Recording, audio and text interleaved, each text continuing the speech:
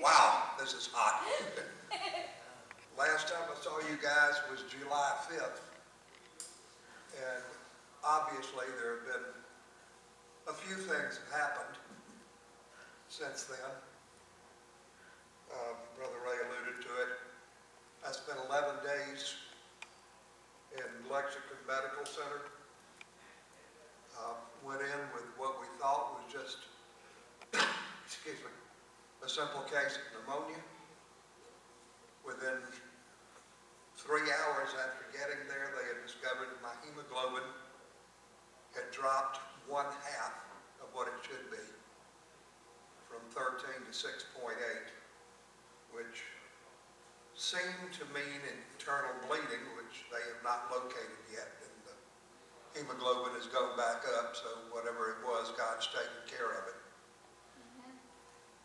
And anyway, what I was saying that to say this. There have been attacks on God's people. Brother Ray's been going through it. I know that Donna and Marvin going through it. Brother Jerry's been going through it. Just everywhere you turn, I hear from Bones and Oz and the guys in Myrtle Beach. Everywhere you look, Satan is coming against God's people. And he's doing it because he's running scared. That's right. It's very simple. He knows his days are over. He knows it, and he just wants to bring as many down with him as he can. Thank God he's not bringing me down. Amen. Yeah, I probably, under the situation today, should be maybe preaching on Isaiah 53:5. But I actually still have problems with that. 2 weeks ago this morning, I was laying in that hospital bed and just telling God, take me, I don't want to do this anymore. Connie's standing there slapping me upside the head saying, if you'll get to the point of where you were healed as opposed to your am sick, you'll be a whole lot better. But it's easy for me to tell somebody else that. It's not real easy for me to grasp that when I'm the one that's got 5 IVs running in me and that kind of stuff. But it's okay. It's okay. I'm not even going to go to there this morning. There's a controversy in the church today. This came up on Facebook. I think it was last night, maybe night before. Excuse me again. And a friend of mine asked a question, opened it up for full forum about continuously helping somebody when they know that that person may or may not be doing what they should be doing in stewardship for what they have. Am I helping them or am I enabling them? Am I helping them or am I enabling them? Well, if God had not enabled me, when he knew I was doing wrong, I wouldn't be here. So I did a little research. And, you know, of all the times in the Bible, in the New Testament, that Jesus said to reach out, to help, to give, not once did he say, research the reason why. Not once. He said, find a need and fill it. Never did he say, well, don't enable that person. Never did he say, don't give to them because they're not doing right. Jesus loved this one not doing right just as much as he loved the one that was. Amen. He told the rich young ruler to sell everything that he had and give to the poor, not find out which of the poor really needed it because they weren't throwing away their own money. He said to give it. And giving is controversial in today's church. In every aspect of giving, it's controversial in today's church. So what I want to do if I may, I want to basically just read Scripture, and we'll touch on some points in this. Going to be in King James there, Brother Ray. And Matthew chapter 6, beginning with the first verse. And this is Jesus speaking.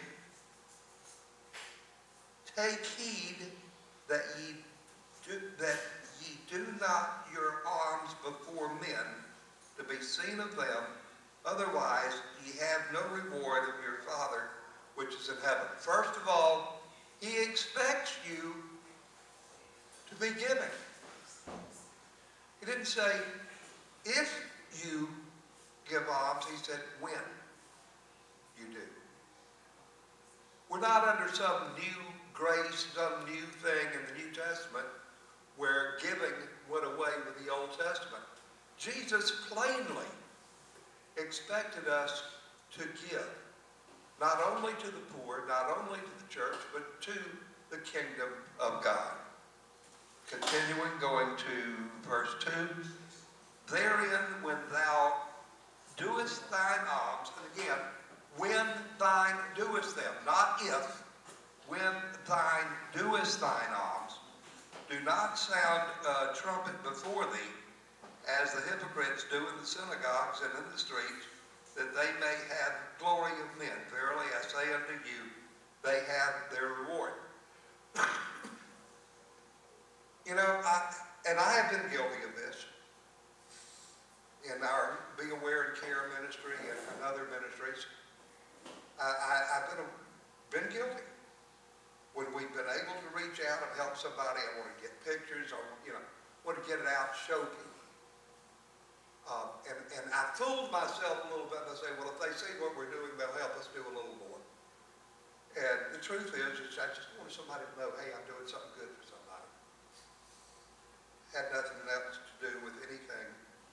If God ordains it, God's going to put the money into it to do it. I don't have to make a show of what we're doing. And no other ministry has to make a show of what they're doing in order for God to maintain a missions field through that ministry. I know the great mission work that goes on here at Freedom Light. You know, I'm just so proud to be a part of that. Verse 3. And again, but when thou doest alms, let not thy left hand know what thy right hand doeth. When thou doest alms. Not if you do them. It is not up for conversation. Jesus very clearly expects his church to give alms to the poor. And that, of course, as we know, is one of the four biblical forms of giving. And it's the only form of giving, by the way, the alms is the only form of giving which does not go to God. It's the only one that goes from man to man. And you'll never lose a dime if you're giving alms, because God says you're lending it to him and he will repay. So, it's not a matter of should we, it's a matter of when we. It's not a matter of do we enable, or is it a matter of we find a need and we fill it? Is it a matter of we take great pride in what we've done, or do we reach out and help somebody and don't tell anybody else what we've done? Because the word says what God sees you do in secret, he will reward openly.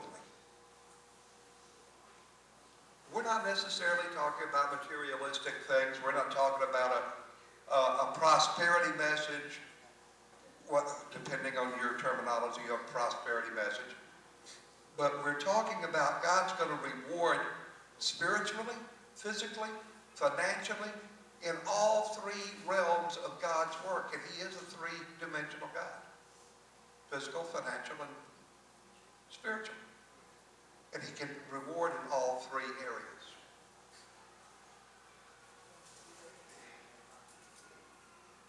And when thou prayest, thou shalt not as the hypocrites are, for they love to pray, standing in the synagogues and in the corners of the streets, that they may be seen of men. Verily I say unto you, they have their reward. Jesus, going through this entire chapter, or the first verses of this chapter at least, is saying what we as Christians, as followers, as disciples of Jesus Christ should be doing. We should be doing out of love. We should be doing out of compassion. We should be doing out of the love that he has for us. And we should not be doing it just so other people can see how good we are. I see so many standing up, and we have done this, and how many people watch TV and see it? We've spent $10 million putting one water well in Kenya. We've spent $10 million to put 1,000 water wells in Kenya. Now, in the pictures of there's one little kid that's sick and hungry. He's been there since I was a kid. And they keep feeding him, but he never seems to get any better. I'm wondering about these things. Why are you on television bragging of what you're doing and begging for somebody to help you, when if you just do it, God's going to help you? That's right. I'm tired of it. Brother Ray, I'm tired of people playing God's games, or playing games with God. Those last 2 weeks in that hospital had a profound effect on a lot of ways of my thinking, a lot of ways of my doing things. A lot of you knew me just 4 weeks ago. 200 pounds, relatively strong, had some heart problems, but could do what I wanted to. This morning I had to have my wife help me get dressed.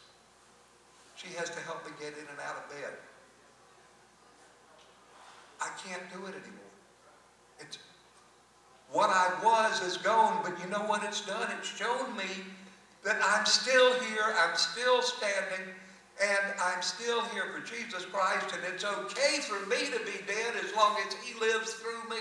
Amen.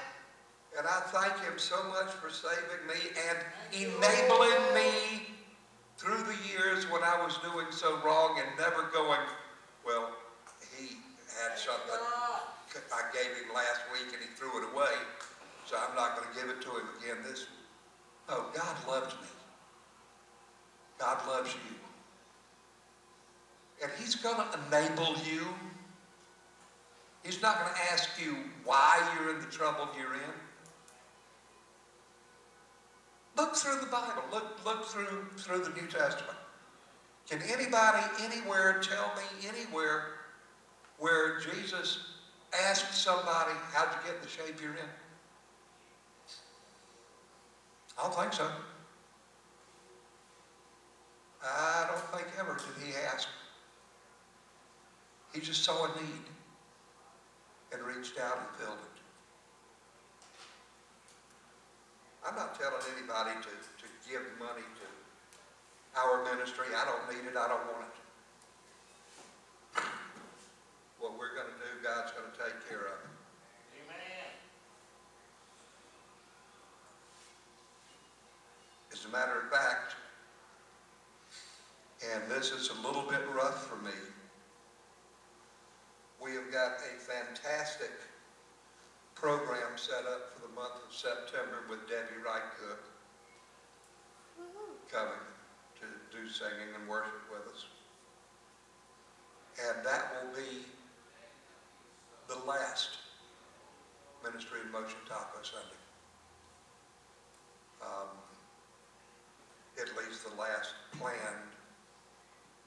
Because I don't know where my health's going to lead. I don't know whether I'm going to be able to continue. So as of right now, September will be the last. We're working with Brother Bones to get Ministry in Motion started back up again at Myrtle Beach. I spoke with Bones this morning. I know this is much of a Sunday school message and I'm rabbit tracking everywhere, but these things have went through my mind so much over the last 2 weeks, and I have to share them. I looked up from a hospital bed and saw Pastor Ray and Sister Amy standing there. And I almost did not recognize them. I was so weak, I couldn't see. Marvin and Donna, I didn't even know they'd been there twice. Connie told me they were there. I didn't know it. Bob Dylan said it years and years ago. I'm knocking on heaven's door, and 2 weeks ago I was. Right now I can thank God that he didn't open the door. Left me on this side of the green for a little bit longer. But I'm going to tell you right now, I wanted to go. I wanted to go. Those streets of gold and those clear crystal streams sure sounded good. There'll be no sorrow and no pain. Sure sounded good. But apparently he has one more mission. One more thing for me to do. Amen. And guess what? He's going to enable me to do it. Yes. Controversy in giving in the church? I don't think so. All it takes is somebody to read the Word. We're not giving to somebody. When you put money into, if you put an offering into Freedom Light, you're not putting money into Ray's pocket. Come on, preacher. You're putting money into the kingdom of God. Amen. When you help somebody on the street, you're not just putting a hamburger or a sandwich in somebody's mouth. You're feeding Jesus. Come on, preacher. I can't understand it. I can't understand how we, have wasted so many years misunderstanding the simplicity of Jesus' message. I've made so many mistakes. Made so many wrong turns, both in and out of ministry. And he stood by me. And he's given to me. He's given me a wonderful wife. He's given me a little bit of health still left. And I believe that's going to get stronger again, but I don't know right now. He's given me a ministry online that is just beginning to show me what's going on. I've always wondered if I was just wasting my time on my Facebook page for the last 5.5 years. And when I was in the hospital and since I've come back, the comments, the notifications, the private messages, text messages, phone calls. No, we're touching somebody. Amen. We're touching somebody with the good news of the salvation of the blood of Jesus Christ. Amen. I talked about giving today not to bring up the monetary or financial side of giving, but this giving. Amen. This giving. Meeting a need is not necessarily enabling. People don't know or don't care how much you know until they know how much you care. That's right. And if you can't show somebody that you care, that you understand the love that Jesus Christ has for you, and are able to share that with them, they don't care. even understand that it's the love of Jesus unless you understand it first. And you're not going to understand it unless you allow yourself to get filled with it. You have to be filled with His love. You have to be filled with His Spirit. And you have to go each and every day into His Word and understand more and more how to get away from the complication and go to the simplicity. Churches for the last 2,000 years have been complicating the simplistic message of Jesus Christ. Got it to the point where you need a good theologian to help you misunderstand the Bible. I just thank God that He has given me the ability to read it, the ability to ask Him to explain it, and the ability to listen. And I thank Him that I'm still here. I don't know what He has in store for me next. I really don't. But whatever it is, I look forward to it. I'm sorry it wasn't much of a message this morning. I love each and every one of you so very, very much. What a blessing it was to be asked by Ray to come again this morning. I really didn't even know until Friday that I was coming. And like I said, I had something working on Isaiah 53:5. It was a great message, but God just put this on my heart last night, and I didn't have a chance to prepare it. I didn't have a chance to study for it. I just have to tell you what God told me. And that is, if He doesn't enable you, you ain't going to get through. And if you don't help somebody else, they're not going to get through. And I've said this a couple of times, and I'll end with this. It is possible to help without caring. It's impossible to care without helping. Thank you. God bless you.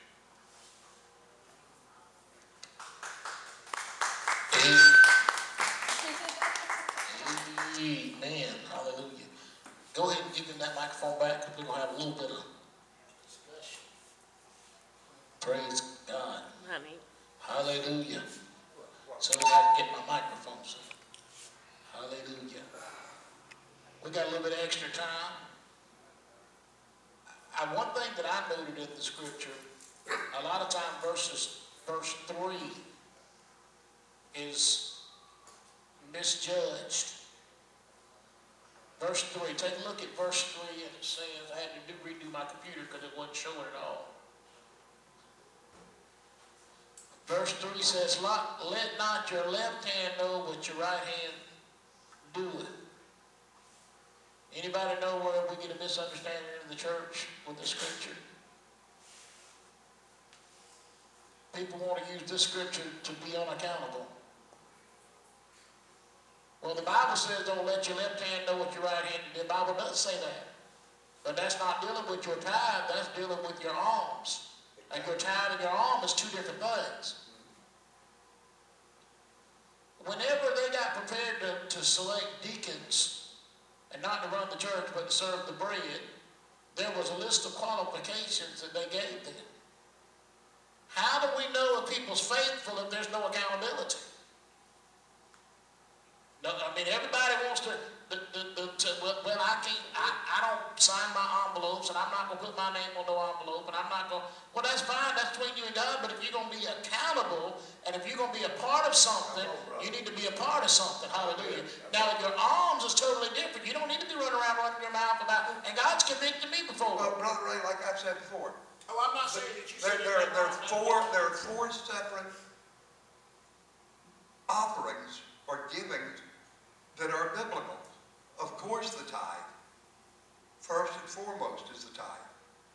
Then you have the seed offering. Then, of course, the alms. and there is just the first fruit offering. So there are 4 different. I touched on just one. But first and foremost is tithe. And that is not an Old Testament law. That was given long before the law. So it was not done away with, as some people want to think that the law was done away with as we moved into the New Testament. The law was not done away with. Jesus said it's not going to do away with it. It came to fulfill it. So the law has been fulfilled, and we're still under the law. But we're under grace when we don't succeed in the law. Okay, sorry. Amen, that's good. Hallelujah. Anybody got any questions? Comments? I like what Brother Eddie B says. Eddie B says, and he got a powerful ministry, travels all over America, singing and ministering in the prison system. He said, I want you to get on our team and support the prison system in America and winning souls. But if you're not tithing, we don't want your money. I about jumped out of my skin with you because evangelists don't talk like that. Because most evangelists, they want your money. They need it. I mean, truth, if you're going to travel America, you can't get from here to there in a van without some money. You can't, I mean, gas, he has to have money. But when he said that, that just something leaped in me because he understands that there's a principle because you can't truly give an offering, you can't truly give alms unless you give God the first. So that's why it's been a part of our ministry ever since we started. We believe in teaching and giving. We live what we preach. But we need to be supporters of our churches. We need to be tithers. We need to be tithers, but not because the pastor said we need to be a tither. Not because the denomination says we need to be a tither. But because the Bible says that we need to be a tither. The Bible says in Malachi, now people don't like to hear the Bible sometimes. They want to hear that God loves them, but they don't want to hear the Bible. But yet, if they would take an honest evaluation, they would see the manifestation of the teaching of the Word in their lives. The Bible says that if you're not giving your tithe and your offerings, by the way, what's that mean? Okay, if God tells me to give John $5 and I sit on my bowels of compassion, I say, I'm not giving John that $5. Forget John. Well, I just brought a curse on my finances. The Bible says when you rob God in your tithes and your offering that you're cursed with a curse. Well, I believe that Jesus came to overcome the curse and there's no more curses. Well, that's all good and well, but what happened to Ananias and Sapphira? Well, they robbed God. That's in the New Testament. That's after Jesus had been crucified. That's after Jesus had been resurrected. That's after the Holy Ghost had been poured out. The church is being formed as a baby church, and it's so important that they were judged. And we get judged too. I remember I was at church in Tennessee, man, and things was tight. It was when the market fell out, and I quit tithing to the conference for a little while. We quit sending our tithe for the church. I quit sending my personal tithe. I put it all in the church. I said, the church needs it. And, man, things got worse, Brother John. And I got out there praying, and God said, well, you better start back tithing. I said, yes, sir. So I'm not preaching out of something or teaching out of something that I haven't walked out, hadn't been dealt with myself. So God deals with me. But one thing I wanted to point out in this scripture, this does not mean that you don't have to be accountable in your giving. This means you don't have to be accountable in what you do above your tithe. What you do above your tithe is between you and God, but you still need to do it because it still can bring a curse. You still can get in trouble. You can give your 10%, but if God tells you to bless your neighbor and you don't, to him who knows to do good, don't do it. To him it is. Anybody know what the next word is? Sin. Brother Ray. Yes, ma'am. The alms. I believe, like you said, there's several different things in the alms. And one of them is that when you do for your fellow man, and then you go out and brag what you've done instead of what God allowed you to do and provided you with the means to do, I think you're robbing yourself of what God will do for you. Because if you brag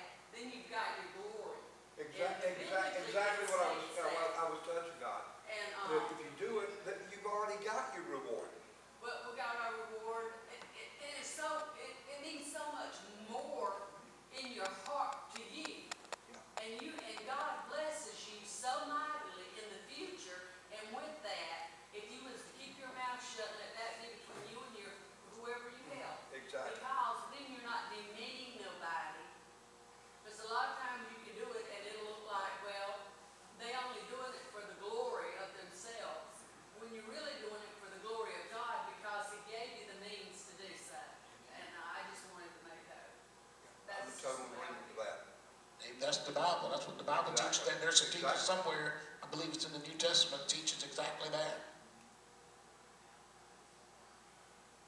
Whenever we talk about giving, I'm often reminded that Jesus, you know why we talk about the widow with her 2 mites? Because Jesus told it. That's right. He couldn't have told it if it wasn't accountable, if he didn't know.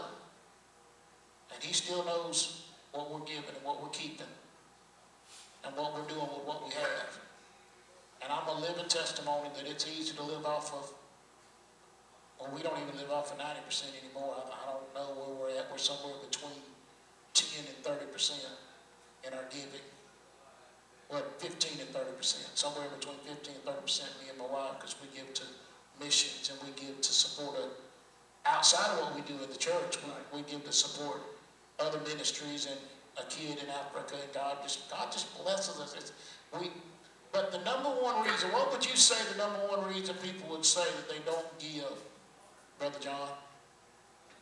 The number one reason people in the church. There's 2 reasons, and I think they both kind of run side by side, and they don't understand either one.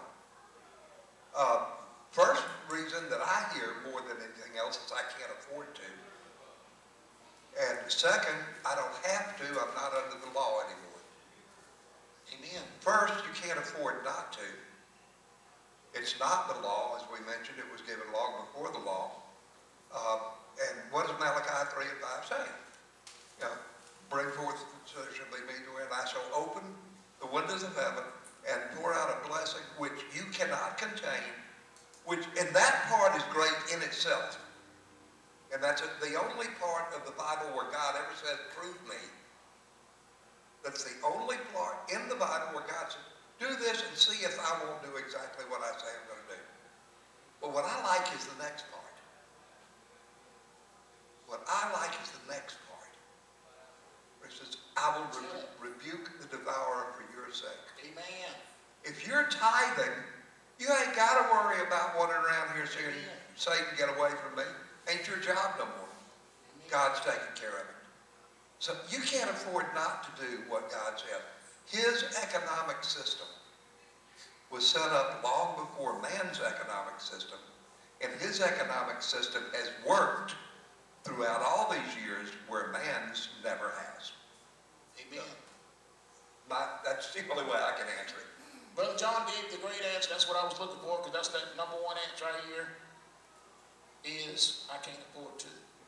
And what you said is so true. We cannot afford not to. We can't afford to live under a curse. You know, there's the woman, because I remember I said, Lord, I'm teaching this teaching, and I need some scripture to back it up. Because I teach that everybody all the time. Some people think if you're in a certain economic state, then you don't have to tithe, but that's not the Bible. The Bible is the same for the rich, the poor, those that have 10 cents, those that have 10 million. God is no respecter of persons. He set it up to where everybody can do their part and be just the same, no matter what we give. And it's just obedience. There was a woman, there was a famine. She was a widow, she had a son, and they had used up everything in the house. And they had a little bit of cake, a little bit of flour, a little bit of oil. They were getting ready to, she was out gathering sticks to make the last cake before she was to die. And the prophet came to town. And some of us, sometimes we feel like that. But we feel like we're on the last. But really, I don't think many Americans are there anymore, John. We feel like it, but we're not. Because most people I know that say they can't afford to is got a cell phone, it's got cable or satellite. Oh, God's not as important as my cell phone and my cable and my satellite. Excuse me? Yes, he is. If I have to cut anything out of my budget, internet, cable will have to go before I'm going to try to cut my tithe out, because internet and cable don't give me a blessing. It don't rebuke the devourer for me, but obeying God does. And people are under a curse because they're not obeying God, and they can't afford to, but yet they're perishing because of that. And the woman said, man, the prophet came and said, bring me, do what you said, bring me the first portion. Now, if that was today, the computer, the TV, and the news would be all over Billy Graham or T.D. Jakes or whoever. T.D. Jakes said, bring me the first portion to a woman who didn't have nothing but enough to live the last meal. Wouldn't you believe the news would be all over that? Oh, yeah. But if you give it a day or two, hallelujah, it'll be all over the next portion too, when God continues to expand the provision. Well, this is something I did say earlier, and I want to explain what I was saying when I was talking about some of the TV evangelists. I know for a fact, some that I know personally that I've sat under, that when you ask them to come and preach a meeting, they pay every expense themselves. They don't ask you for a dime. They just are grateful for the opportunity to preach. And there are those who are put down continuously because of what they have. And the same God that cured me in the hospital has blessed them with something that they can show that, God gave this to me so I can honor him and let you know what he's done. That's not being prideful. That's not being greedful. That's just being a growing Christian. And I wanted to clear that up, and I was going to prior to this, that I wasn't talking about all of these. I'm talking about some of these very specific ministries that have been feeding the same little kids for 50 years, same picture on TV, same fly walking around the kids' farm. And that kid never gets fed. And that bothers me. Because to me, that's a scam. But when somebody is doing something for God, honoring God with what God has given to them, we talk about some of these pastors or some of these evangelists and the things that they have, and I disagree with one guy recently, and I said it here 2 weeks ago. But there are evangelists out there with multi-million-dollar homes, multi-million-dollar airplanes, super expensive automobiles, and a lot of people say, I don't think you ought to have that. Well, they wouldn't have it unless God let them have it. Secondly, how many airplanes, how many homes, how many cars did they give away that we don't hear anything about to get to the point they are? Again, they're not enabling somebody. They're seeing a need and filling it. Amen. Good discussion this morning. I hadn't even planned on talking about tithing and giving today. Brother John's got a way of pulling that out of me, but I believe God's got us learning every once in a while on this, because, I think oftentimes we say, just like the other widow, there was a widow, her husband died, and she felt like her sons were going to be taken and put into slavery to pay her bills. And she went to the prophet, and the prophet said, what do you have in your house? And what we need is not in somebody else's church. It's not in somebody else. What we need is here. If we would all do our part, just a small church we got, and 80 to 90% of our people are doing their part.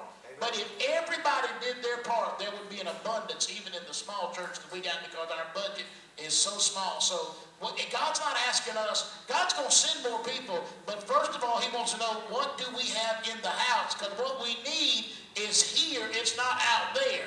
Hallelujah. As we get ready to take up our Sunday school offering, remember the Sunday school offering is used for benevolence. We've had a lot of situations going on with that, buy flowers for people that's passed away and different things, people in the hospital. And thank you so much for your giving. But this fund has completely been used for our benevolence fund and those in need. And we just bless God. Lord, we just thank you this morning as I lift up Amy and I's offering, Lord God.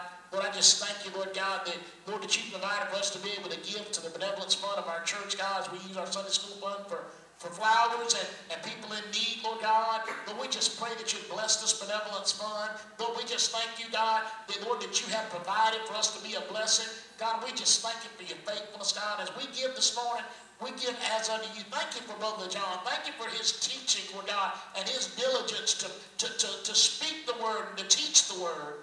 Thank you, Lord, in Jesus' name. Amen. Hallelujah. We're going to take about a 2-minute break, and then we're going to get back started with Brother Scott and some worship. Hallelujah. So if you need to use the restroom, stretch your legs.